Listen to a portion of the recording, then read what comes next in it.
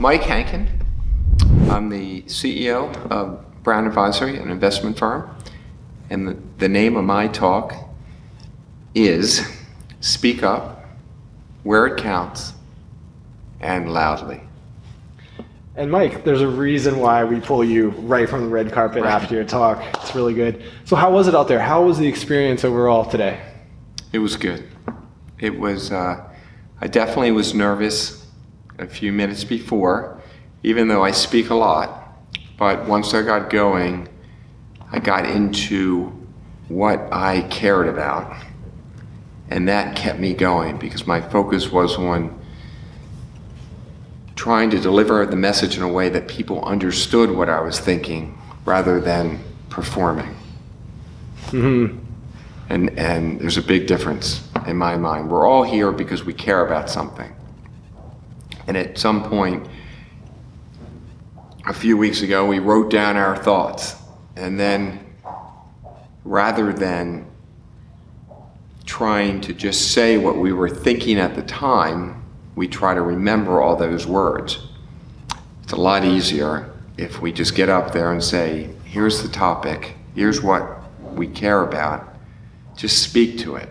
And I think when I got up there, after the first minute, and the crowd was good because they did something pretty early on and applauded, and that I knew that they were with me, so that then propelled me a little further. So it was better.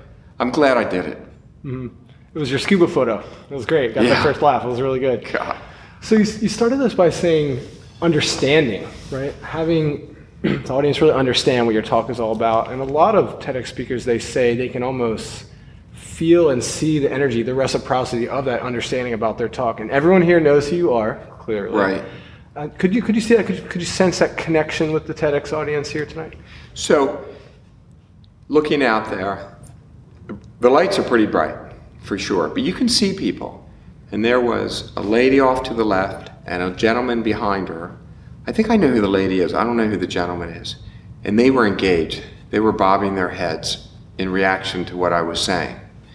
There was somebody over to the right also. I couldn't see that person as well, but I could see them moving. So, and then there were a few times they laughed and applauded at the photo of me with the snorkel mask. But there were some other times where it wasn't quite the same as getting an amen in church if you're given a sermon, but I could tell they were listening to what I was saying rather than just watch me perform, and that made me feel good. Mm-hmm. It's like the proof of engagement. You really know that they're with you, right? Yeah. Ajit was there too. Mm-hmm. I could see him smiling. He had encouraged me before to smile. So when I smiled, he smiled, and that made me smile more. So I had a young lady who works with us who was changing my slides. My own tip is get somebody to change slides. I've tried it. Clicking it, it's hard. Mm-hmm. So, and she was giving me the signal a couple of times to smile, and that helped. I sort of laughed back to her. So it was good. Mm-hmm. Yeah, this is really good. So one of the questions this is really one of Ajit's favorite. He really wants to know deep down what it is the reason why someone wants to deliver a TEDx talk. What makes you want to do a TEDx talk? I think it's a combination of something that I really care about. And I think that if I do it, not that I'll do it any better, but on my own case, because I am a CEO, if I do it, people will listen. And I want people to speak up more. In my case, it's not about the harbor. It's not about Charlottesville, even though I care deeply about both of them. I care about CEOs speaking up because I know people listen. As I was saying to you before, politicians can count votes. So if you put the clout of a sizable employer behind an issue, people will listen in a way that they won't if you're not that CEO. And the Harbor Project, when I got involved, there were some really good people. They know a lot more about the science of it than I do.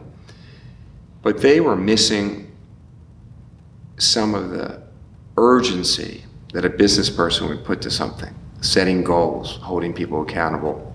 Mm-hmm. They were also missing the clout of a business leader. And I knew that if I didn't do that, it was unlikely that in this community, somebody was going to do it.